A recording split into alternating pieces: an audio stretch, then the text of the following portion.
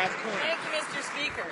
Yesterday, Public Works pled guilty to 3 Labour Code violations in relation to the Fleet Street plant boiler explosion that 3 years ago claimed the life of engineer and father of 4 Peter Kennedy and injured 2 others.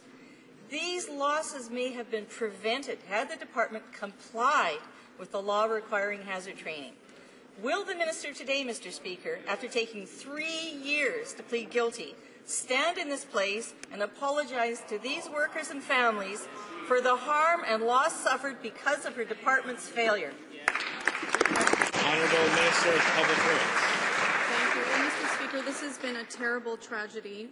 All of the employees at Public Works have been feeling this for the last 3 years with this employee's family, and it has been a very difficult time for the family and for the employees who worked with the deceased. Our thoughts and prayers go out to the family, and Mr. Speaker, I can say that since this did happen, we've introduced enhanced training and management oversights for all heating and cooling plants in the National Capital Region. We've been working closely with the union, and I can tell you that the union head, Donna Lackey, said that they're confident that the measures that we've put in place will ensure the proper training so this doesn't happen again. And again, our thoughts and prayers go out to the family.